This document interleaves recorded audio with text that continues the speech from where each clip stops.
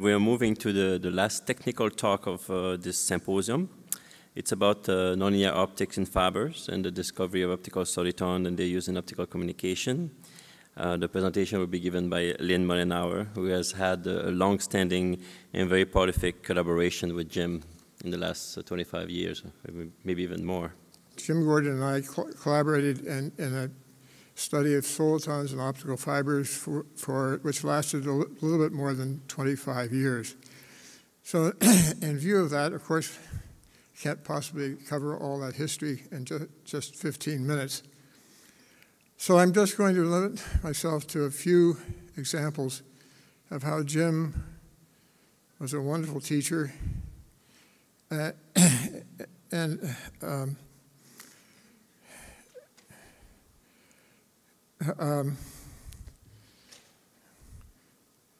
how it was extremely fruitful and at the same time very pleasant to work with him. Well, the interaction began in late 1979 when Roger Stoll and I decided to try to be the first to observe the optical solitons experimentally. But I immediately knew that we needed help with the equation you see here, the nonlinear Schrödinger equation, which is not to be confused with the equation of quantum mechanics, which has almost the same name, but which this equation, Jim said, he was fond of saying, it was just Maxwell's equations in disguise. The literature at that time, the literature surrounding the nonlinear Schrödinger equation was extremely abstruse. So my first question to Jim was, Jim, how do we calculate real-world numbers from this seemingly dimensionless equation? And Jim said, well, it's not really dimensionless. And in fact, we're free to choose any units we like within certain constraints. So here at the bottom of the slide, you see what Jim invented, which we called soliton units. The unit of length was a characteristic dispersion length. The unit of time was conveniently a measure of the soliton pulse width. And the unit of power was just the peak power of the soliton. As you can see, all these are nicely written out in terms of the various real-world parameters, such as the pulse width, the fiber's dispersion, the wavelength, the effective cross-sectional area of the fiber, the nonlinear coefficient N2 of the fiber, and so on. So at last, we could calculate real numbers. Well, the first experiment then was to simply launch pulses from a mode-locked laser operating at 1.5 microns through a carefully selected length of standard single-mode fiber, and to observe the emerging pulse shapes as a function of power level in the fiber. So in one wonderful afternoon in my lab, we got the results which you see here. At powers well below the projected soliton power, we saw the anticipated dispersive broadening, which wasn't particularly great in this case because the fiber in question was only about half a characteristic dispersion length long. But when we hit the fundamental soliton power, the pulse returned to its original length, which in this case was 7 picoseconds. And so clearly we had hit the fundamental soliton. And then at approximately 4, 9, and 16 times that fundamental soliton power, we observed the anticipated behavior of the n equals 2, 3, and 4 higher order solitons, which Jim explained were just nonlinear superpositions of n ordinary solitons, but where each of the solitons in question had different widths and different heights. And also the rather exotic pulse narrowing and splitting effects you see there were just the result of some rather powerful interference between or among those fundamental solitons. So we immediately submitted a paper to Phys Rev Letters of these beautiful results, including a very nice section on the theory by Jim, and so we were off to a running start. Well, let me go back here just for a second. We were greatly intrigued by the ease with which we could get extreme narrowing from the fiber. But we asked ourselves, well, what if we were just to feed the narrowed pulse back into the fiber itself, back into the laser itself? Couldn't we force the laser to produce much narrower pulses?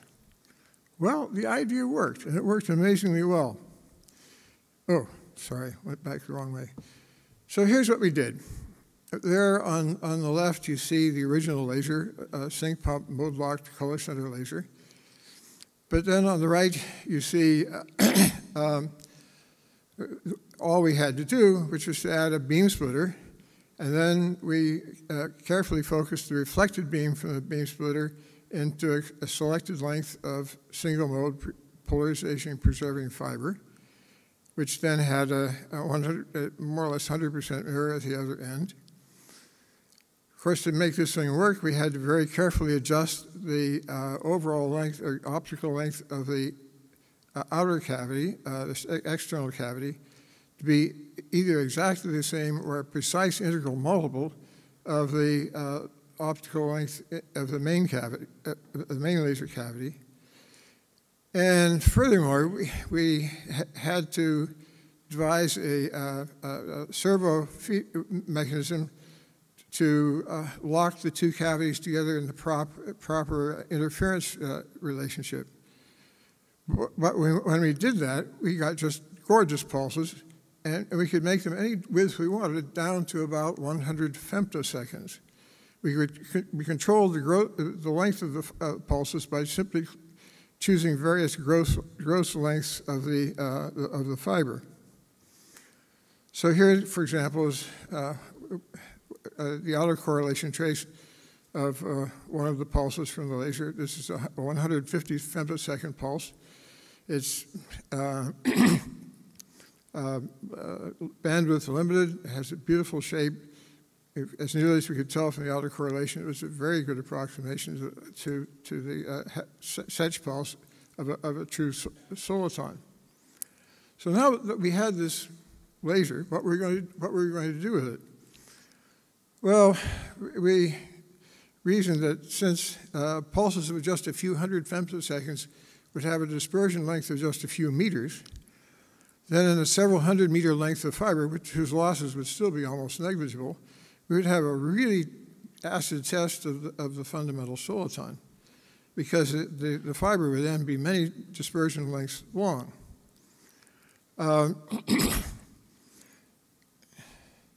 And so we did the experiment, and in the time domain, it worked just fine.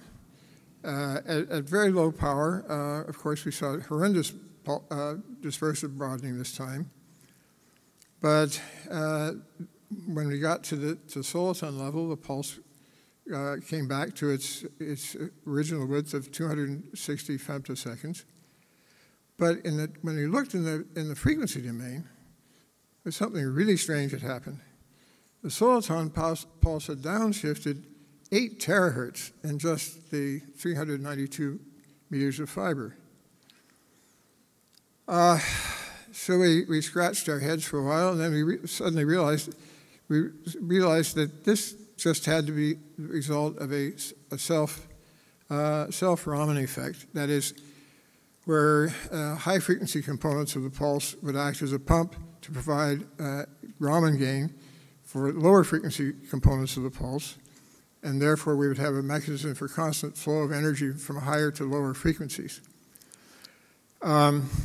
And from that simple model, we also could, through some very simple hand-waving arguments, realize that the effect had to scale as the pulse width to the -4th power, with the important result that although this effect was clearly very strong in the femtosecond regime, when we would go back to pulses of a few tens of picoseconds width, as we would want for fiber communications, this effect would become almost immeasurably small. Well, but that was as far as my postdoc at the time, Fedor Michka, and I could go. So I immediately told the story to Jim, and in just 2 or 3 days later, he came back with a beautiful model, beautiful analytical model of this self-Raman effect. We managed to get 2 optics letters published.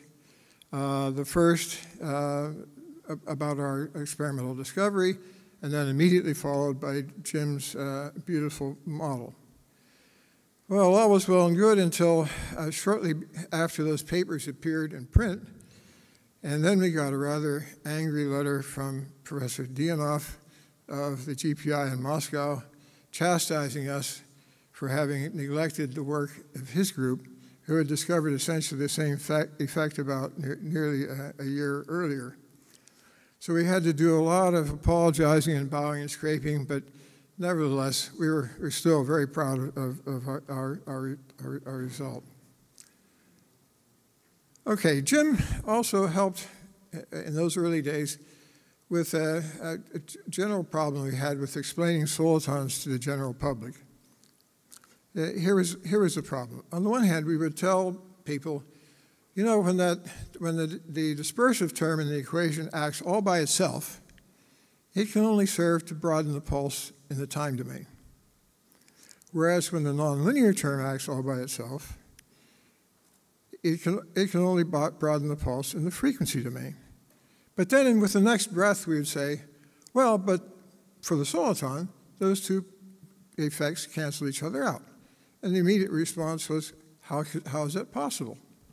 So here is Jim's elegant explanation.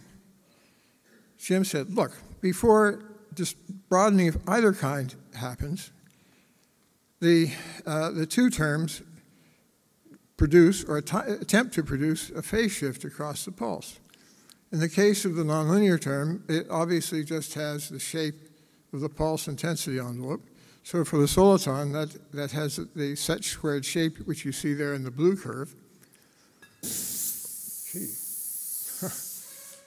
Where for the dispersive term, for a Setch pulse, the dispersive term produces the phase shift 1/2 minus set squared.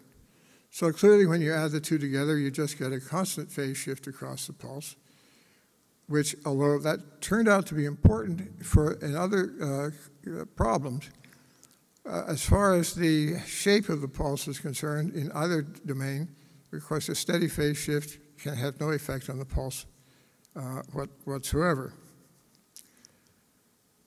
Okay, now I want to get to the really very important result that Jim produced in those early days, the Gordon-House effect. And there's kind of an amusing story behind this. Hermann-House was rather enamored of our soliton laser that I just told you about. And so in the summer of 1985, he paid us a visit ostensibly to talk about the soliton laser. But I'll never forget the first day when he walked into my office, this first day of his visit. Before he said anything else to me, he said, Linn, just forget about trying to use solitons for optical communications. I've thought of this horrible effect whereby spontaneous amplifier emission produces a terrible jitter and pulse arrival times, and that will just totally wipe out any advantage the solitons might have. Well, I was pretty devastated by that, and I don't think I heard another word of what he said to me that morning. But as soon as he had left, I went to Jim, and I said, Jim, what in the hell was Herman talking about? And Jim said, well, in his very laid-back way, Jim said, Yeah, you know, I've been thinking about that myself for quite some time now. So anyway, here you see how Jim explained the effect to me. He said, look, anytime you have a piece of noise of amplitude A, which looks like the soliton multiplied by the hyperbolic tangent function, and which is in phase quadrature with it, that little piece of noise will join the soliton and shift its frequency by the amount shown here. And then, of course, the rest of the problem is just a matter of using the remaining the dispersion remaining to the end of the fiber to convert those frequency shifts into time shifts and summing up the results. So the bottom line then is that you end up with a Gaussian distribution of pulse arrival times, which is proportional to the product of the soliton power times z cubed, where capital Z is the overall transmission distance. Well, although the effect wasn't quite as awful as Hermann had made out, for example, in just a few thousand kilometers or so, typically it didn't amount to much. Nevertheless, because of this z-cube dependence on distance, for something like transoceanic transmission, it turned out to be a really nasty effect, and we spent a lot of time and effort finding ways to get around it.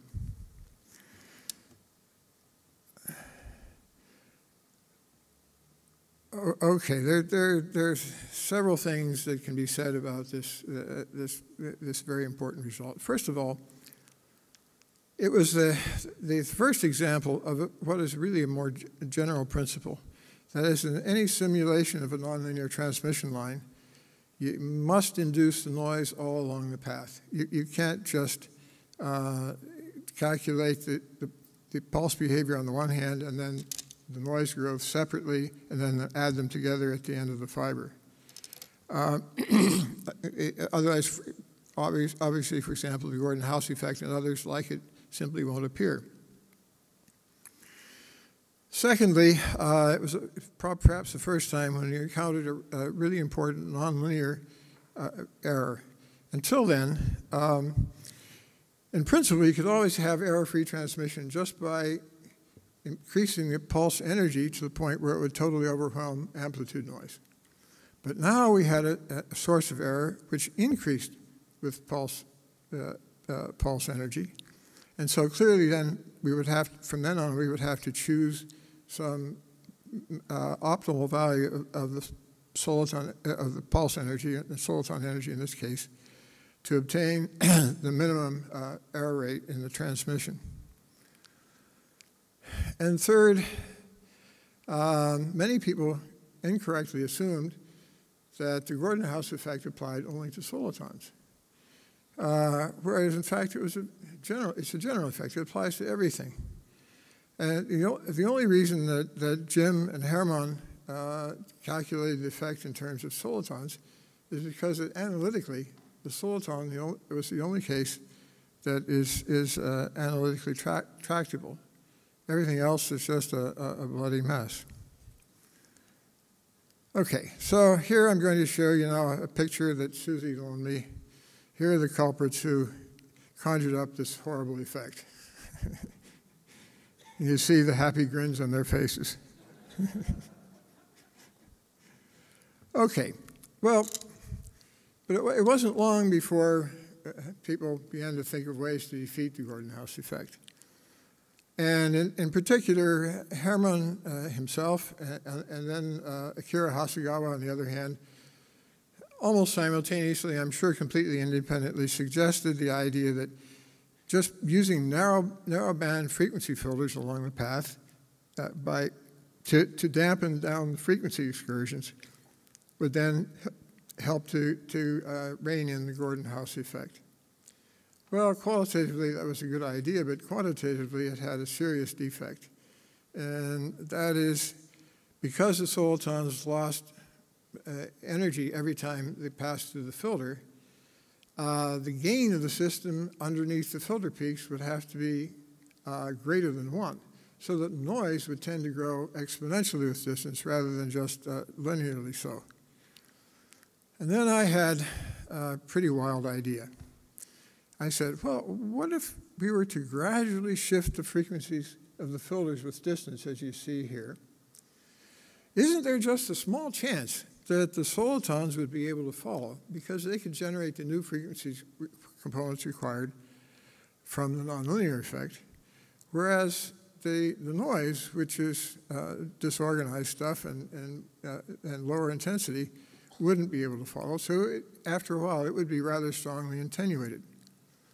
Well, much to my delight and amazement, some quick and dirty numerical simulations showed that, by golly, the idea really works.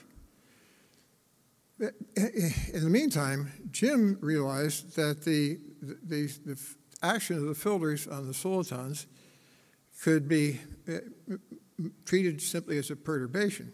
And so he immediately set about devising a nice analytic theory of the sliding frequency guiding filters, which is extremely helpful because it gave you some nice algebraic formulas.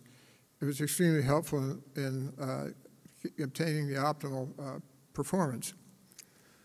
So it wasn't long before, in real-world experiments with recirculating loops, we were demonstrating error-free transmission, as bit error rates at 10 to the minus 9 or less, at 10 gigahertz per second over distances in excess of 40,000 kilometers, which, as you know, is the circumference of the Earth.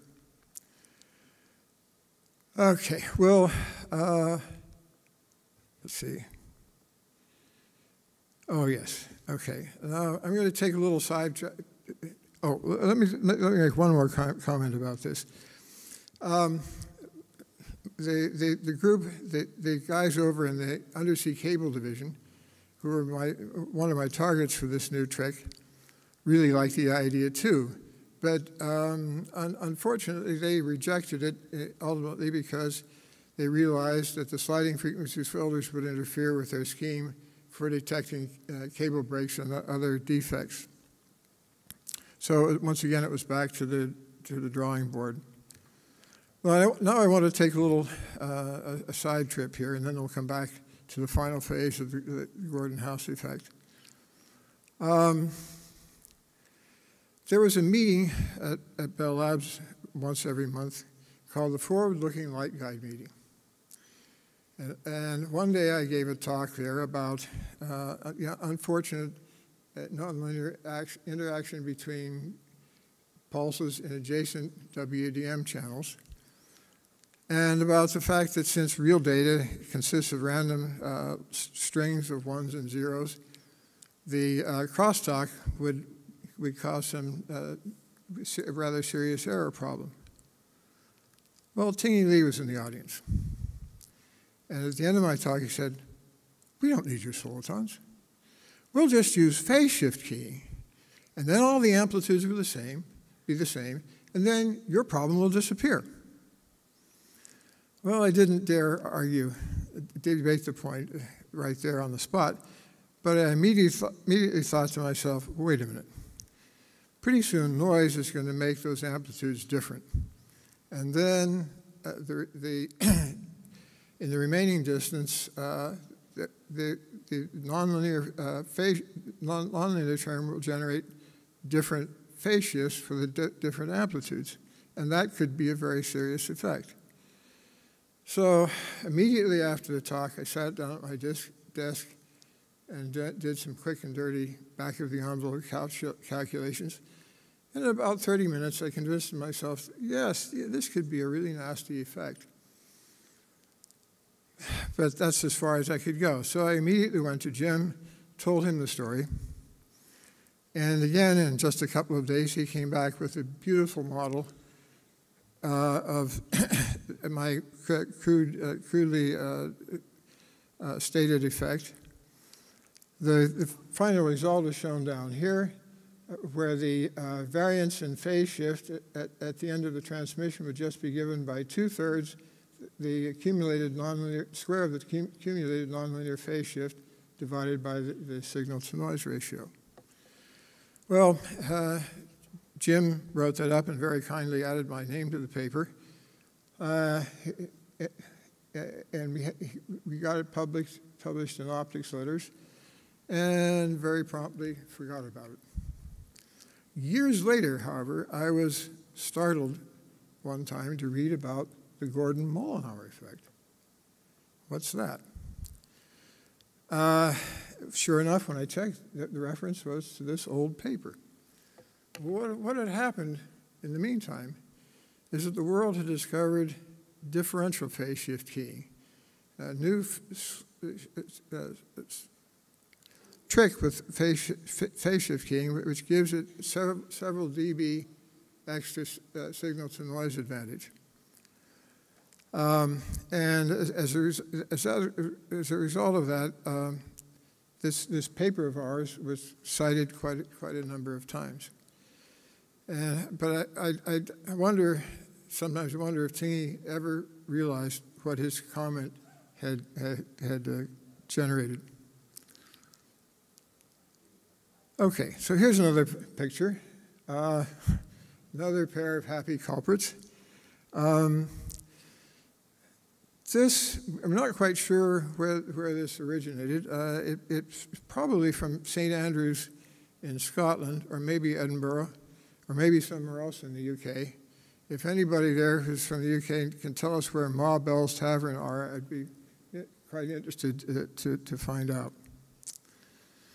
Okay, now to the final chapter on the defeat of the Gordon House effect. In 1995, there appeared a really fascinating paper by Masatoshi Suzuki and the co-workers from KDD, that's the Japanese undersea cable company, whose title was Reduction of Gordon House Timing Jitter by Periodic Dispersion Compensation and Soliton Transmission. Well, it was an absolutely astounding result. In a trans-Pacific distance of 9,000 kilometers, they had nearly error-free transmission at 20 gigabits per second. Well, the difficult thing was, though, that in that their techniques seemed to violate all the rules for what we knew about doing soliton transmission. Well, eventually, it all got sorted out. And so here, in a nutshell, is how this techniques, which came to be known as dispersion-managed solitons, works. You have a dispersion map that is a periodic variation of this fiber's dispersion from very large plus to minus d values with a much smaller value of dispersion d bar.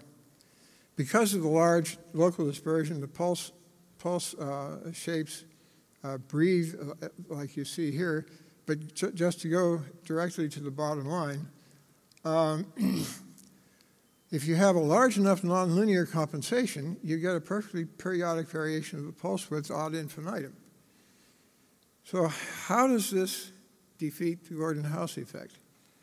Well, the answer lies in this smaller but very subtle but very important variation in the pulse bandwidth, which is greater in the plus D section than in the minus D section. That makes the net effect of the dispersion map, the dispersive effect, much greater than you would anticipate from D bar itself.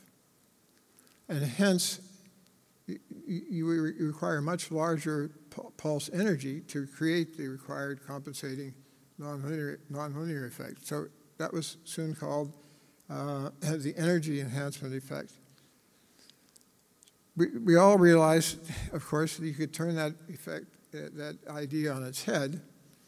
So you could design a system with just enough pulse energy to overcome amplitude noise, but where now D bar would be extremely small. And of course, it was D bar that converts the frequency jitter of the Gordon House effect into timing jitter. So where does Jim come into this? Well, in the design of systems like this, there's a problem because there are just so many variables to play with. The length of the dispersion map, the absolute values of the dispersion for a given bit rate, pulse width, the D bar itself, and so on. So to do all that with numerical simulation would have been extremely time-consuming and tedious. Well, Jim realized that because the dispersion-managed pulse shape is always Gaussian, you could replace the nonlinear Schrödinger equation, which is a partial differential equation, with two coupled ordinary differential equations, which makes the problem vastly easier. So we were able then to develop a very simple computer program which could calculate the full complement of behavior you saw on the last slide for any given particular system in just a few seconds, no more than about 1 minute, sometimes as much as 2. And that enabled the development of the best systems. So here finally, let me just show you the sort of results that could be obtained with dispersion-managed solitons. These results were obtained with in a 600-kilometer recirculating loop.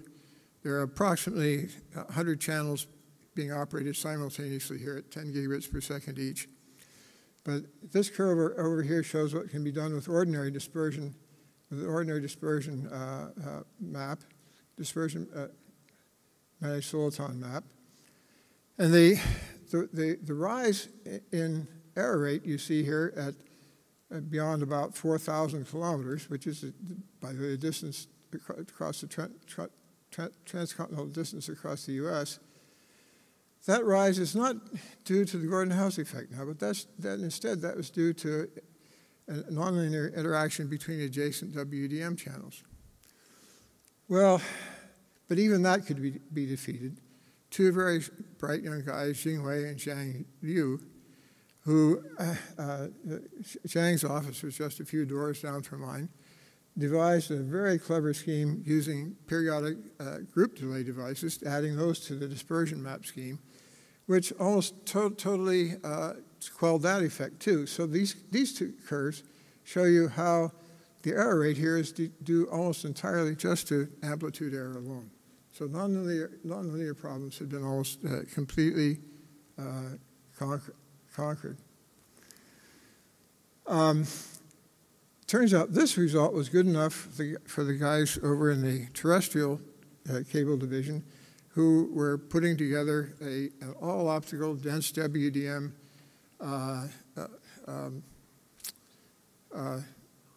ultra-long haul system, which they called Lambda Extreme.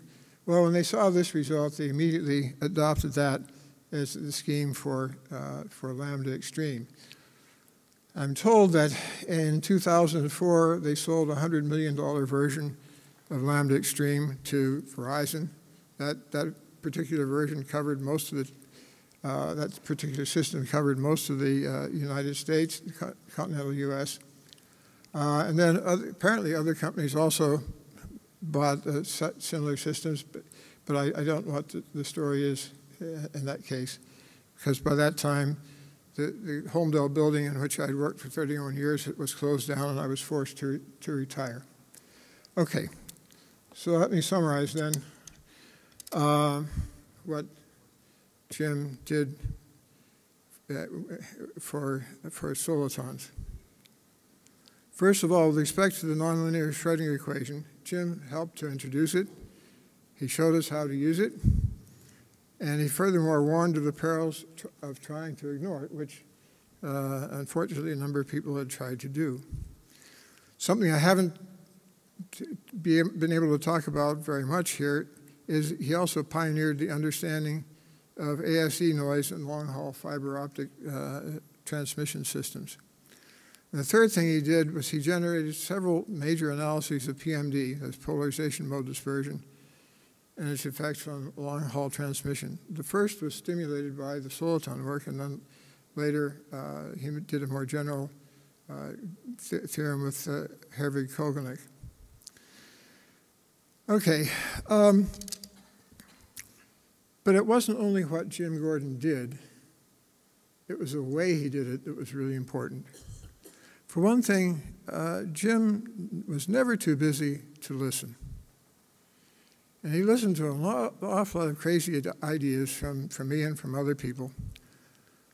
But he knew that sooner or later he would discover a diamond in the rough, which he could then polish and turn into a real gem. And in fact, Jim, in many ways, that's the primary way that Jim earned his living at Bell Labs. And the second thing is that Jim was never superior. Most of us who came to Jim for help were experimentalists.